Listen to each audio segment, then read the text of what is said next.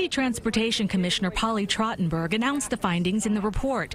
She says for the first time since 2010, New York City saw a slight drop in subway riders in 2016 and 17, largely due to a decline in off-peak ridership, something strap hanger Hebert Mendoza was surprised to hear. I don't think so, though. I still see the same amount of people. Trains are always crowded. And the worst thing is, as time has gone by, it's gotten worse and worse. Bus ridership also continues to decline. The number of rideshare car trips has gone up significantly. We asked the commissioner what will be done to remedy the situation. With the increase, as your report said, for the for-hire vehicles, what are you doing now to fix it? If you remember back in 2014, it was certainly something that the de Blasio administration wanted to take a look at. City Council, I think, was not so receptive at that time.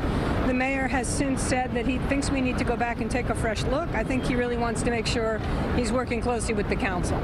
But what you're doing now, is there anything you're doing now to fix that?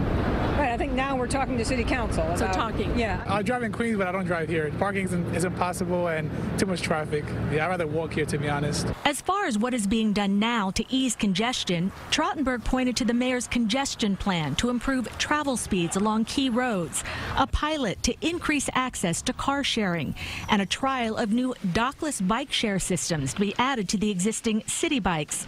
The report also found the number of cars coming into Manhattan south of 60th Street is down, but they are circulating, not parked, resulting in more traffic jams. Cindy Hsu, CBS 2 News.